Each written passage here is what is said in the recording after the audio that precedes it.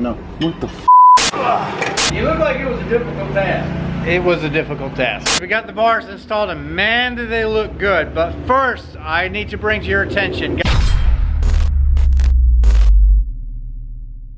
Today we have a big video, a long time coming. We want to go faster, but we need to be safe. So you guys can see it right over here. We're doing a Watson cage, yes. Now, before we begin this video, I do want to really quickly touch on like why this cage instead of an 850 cert, if that's what the car needs. Will this car do 8s at one point? Yeah, we're gonna have the power, but I mean, I just don't want bars over my head in a street car. At this point, I'm not ready for an 850 cert cage. Will that come eventually? Yes, but the nice thing about a Watson cage is we can remove it from the vehicle. This is a temporary solution just to get me by right now. A lot of people, go ahead and blast me in the comments already. You're wasting your money. No, I don't think so. I think that it's better than nothing at all. It's gonna add a little bit of rollover protection. This is a chromoly Watson cage. I don't know if we're gonna do the door bars yet. Probably gonna mount them up and see how it's gonna work with the stock seats and everything. But in a street car, most will agree, you probably don't want, you know, halo bars over your head. I don't wanna go through the dash right now because an 850 cert cage, like a 10 point or even a 12 point, is a lot of work. But I think at the end of the day, we can all agree that some protection is better than none at all. And I'm gonna leave it at that. So guys, it's gonna be a lot of work. I haven't done a roll cage install on a Mustang in quite some time. So the nice thing about the Watson cage though is it uses a lot of the factory mounting location for the main hoop. So it's more or less going to be kind of easy. So we hope anyway. Well, I appreciate you guys watching. Let's have some fun. Let's go. You're building a race car. This is still a street car. I go to Walmart and get groceries in this. That's why I'm only doing that right now. How many other YouTubers though that we watch with nothing at all? I will say something. The same people that probably come at you for not putting a full cage in this car are probably one of the people that's going down the interstate doing 180 miles per hour without anything in the car. Correct. At the drag strip too. So exactly. So we're being a little bit more safe than those guys. So it's a Watson cage. So the quality is going to be top notch. Unplug the negative on the battery, because we're going to be messing with some wires and stuff like that. We're going to get these seats out of here, and the rest is pretty much straightforward in the beginning. We're just going to gut the back of the interior. We're going to have to mock up and modify the plastics over here, and my CM components were seat delete. So check on our boy Drew, doing the same cage. He's going a little bit more race car than me, obviously you can tell. The big drag wing, got the Kirky, no passenger seat, a VMP Odin, same as me. I'll be going back and forth and help you out a little bit. He's going to help me out a little bit. So 2 cages in one day. Before we pull the battery, we get these seats out.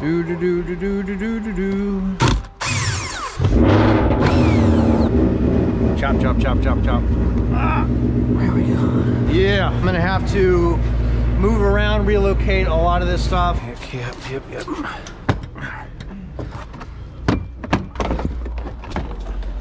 Yeah, they're not bad. They've been out a few times. Okay. Get a trim tool. I'm gonna need a, it looks like an 8mm. The nice thing about the Watson is it kind of sits right here, and it uses some of these factory, looks like 13mm bolts here. The sides actually go into the side here, so it's where it's bracing. Some roll cages actually go through the floorboard right here. You can get by with it, but I don't think that it's like the safest thing in the world. It needs to be like a structure of the car. So have a little bit more side impact protection with the Watson right here, going into the sides, and then the back legs to the main hoop go right back down here.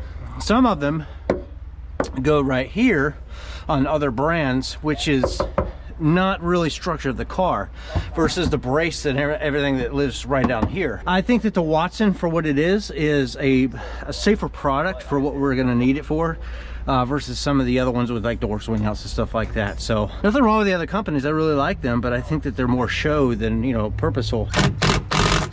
Part of the main hoop, the legs that secure right here, lives underneath of all this. So we're gonna have to scoot it, appreciate it. We're gonna have to maneuver everything underneath of all this wire, and then all this will live on top. So that's kind of why we're taking all this apart. You see these indentions? Yeah. So that's kind of, it's gonna go right there, and I'll have to relocate this box, maybe in the center or something like that. That leg needs to go underneath all that crap. Are you in? Huh? No, not yet. No. What the f? A little bit of effort, a lot of effort, honestly.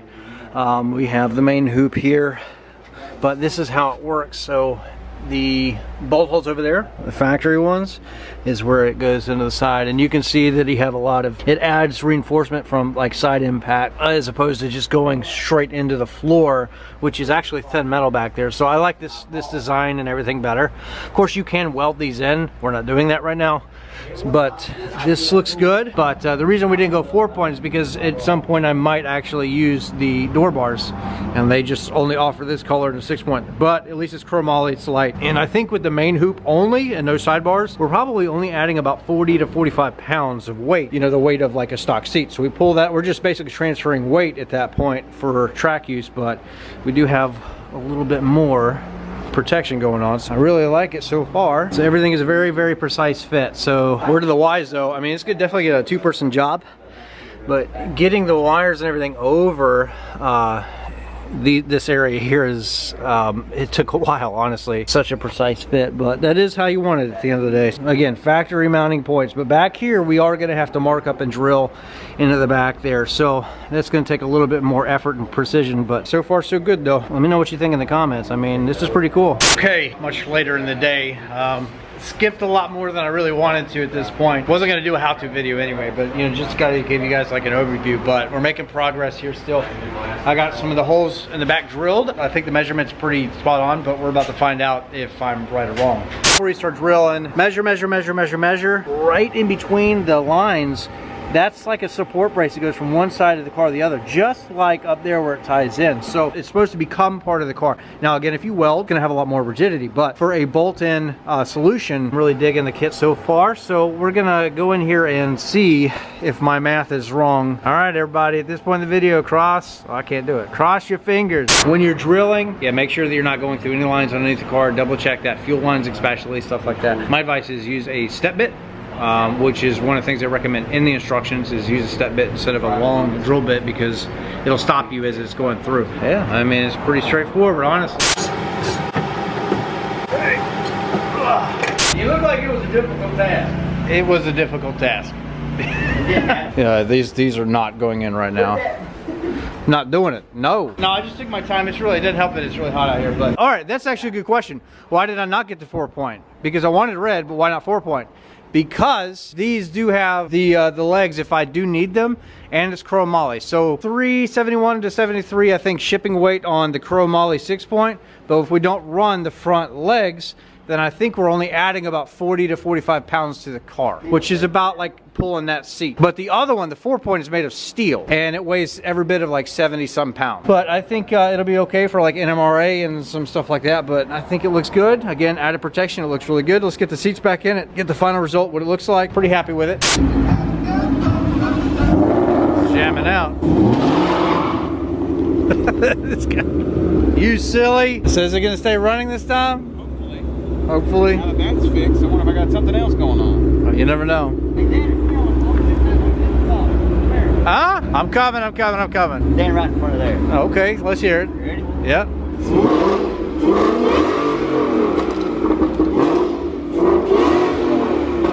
You hear a little bit. When you pulley down, you're gonna really hear it. Yeah. Really loud with the squad exhaust. Well, now you got Corsa. See how loud it was. Yeah, now he's got the Corsa. How loud it is. Oh, we will. I can hear it in here. Definitely louder. With the Odins, they don't really sound, you know, but that's just a whipple. Pay no attention to the. Just a whipple. It just happened. I gotta clean it. No, that's fine. You got a little. We are day 2. What's up with my camera? We got the bars installed, and man, do they look good. But first, I need to bring to your attention, guys. We got a bunch of whipples around us. Look at this one. We're here hanging out at HBR, and Ken's got another customer that came in. He's gonna finish up a little bit of this Gen 5 Whipple 3.0 install on this 2018 Mustang. Good, but speaking of whipples, guys, did you know there's only a few days, and I mean just a slight few days, left to enter at stangmode.com for your chance to win a brand new Mustang GT, fully built, Cervini's everything, Whipple Supercharger. Enter to win, but use promo code Xander13 at checkout. It's gonna really help you out. Save a little bit of money, some extra entries, your chance to win. All right, guys, let's give our giveaway number 8 the test it needs. This is a Whipple Supercharged drag wheel Mustang, which you can win by going to stangmode.com for $1 entry. But now it's time. It's time to put up or shut up. It's time to see what this can do with the drag strip. 90-degree heat.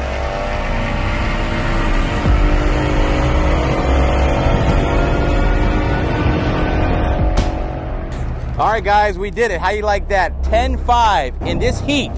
That's faster than the stock Hellcat and faster than the 2020 GT500, which is like, these are almost $100,000 cars, where you can get this car for just $1. Go to stangmo.com, grab some merch, and to win this killer.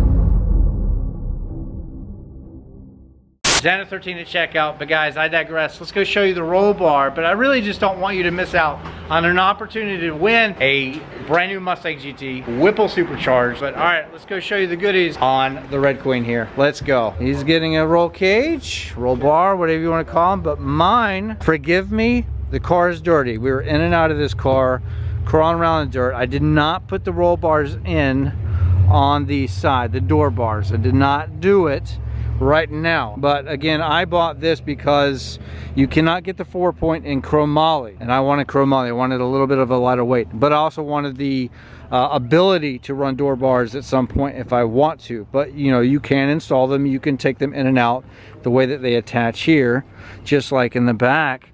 But you can see we've got our seat delete back here, and show you how this looks. Again, I need to vacuum and clean it up. Just a little bit dirty back here, you know, fresh install. I kind of wish it was red. Let me know in the comments, but I mean, it's kind of stealthy. I like the gray. I made some pretty good cuts down here. I didn't have to modify the bottom of this at all. I love the way that it bolts into the side here, into the structure of the car, using the factory hardware. Well, it gives you new hardware, but the factory mounting locations, you don't really lose your trunk space. So in the back, we have our ice tank, and we don't really give up any trunk space whatsoever. It's a nice bolt down design. You can weld these if you want to. And then I'm gonna get some more felt carpet to go around there and clean that up so it looks good from, you know, this view as well. It's kind of interesting to look over your shoulder and see some bars there, but I mean, this is kind of the view here. It is a pretty tight fit, which is a good thing. You know, you don't want it to be significantly shorter. It is designed to protect you at the end of the day. I've owned caged cars before, and I would never recommend that as something that you would put on a street for a duration of time. If this is like a primary daily driver, which for me this is, it's kind of tough to be able to have your cake and to be able to eat it too. And I kind of feel with something like this, you can get by in most cases pretty well with having a roll bar or something in the back. You know, again, this is more temporary. Eventually this car will get a 50 cert cage when we start going faster and faster and faster and faster. And like I said at the beginning of the video, but this is something that is better than nothing, and I just don't want bars over my head.